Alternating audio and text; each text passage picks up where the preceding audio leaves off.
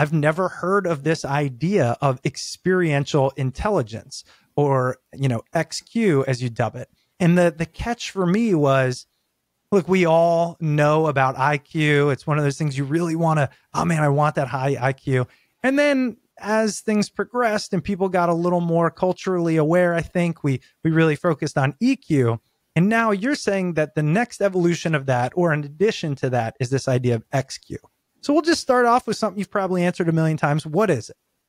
Yeah, like you said, the framing is we've known our intellect and intellectual intelligence is important for, success in life and business. Then we learned emotional intelligence, EQ, is also important, and being in touch with our own emotions and the emotions of others.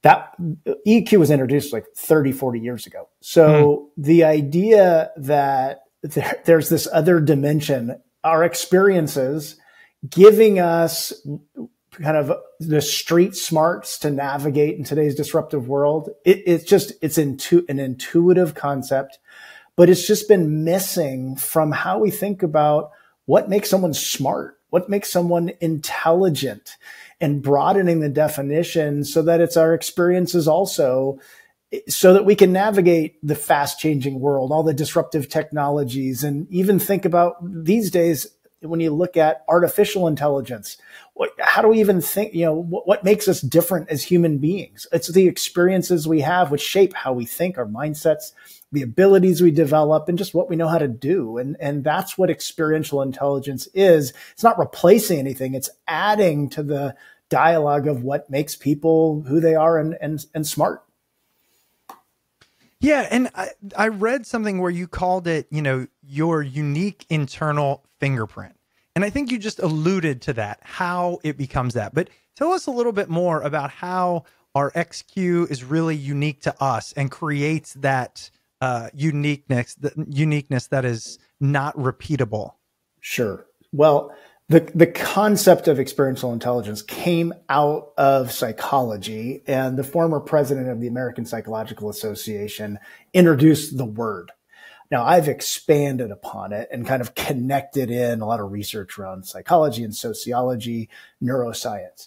But just to, kind of bring it to life, I talk about this in my book because I had a really tough childhood. My mother developed a mental illness when I was 3. We moved 16 times by the time I was 15, and my father was rarely around. So, that impacted me in how I think. It impacted me in, what I was able or not able to do in my childhood. So, for example, I may or may not have, I might have thought I had a ride home. I might have waited and not had a ride home and had to figure it out at a very young age. I had to make decisions with very little data. I had to live with a lot of ambiguity. Now, those things that traumatized me also gave me unique gifts that I've used to do startups, to work in large organizations and decipher cultures, work with leaders. And so the same things that shape us oftentimes early on into our adulthood can create things that we need to heal from potentially, but also instill unique gifts. And it's tapping into those gifts, which is really your experiential intelligence. And so, that's my personal story, but there's a lot of research and there's a lot of other examples that really show how our experiences instill ways of thinking, mindsets, abilities, and just practical knowledge and skills.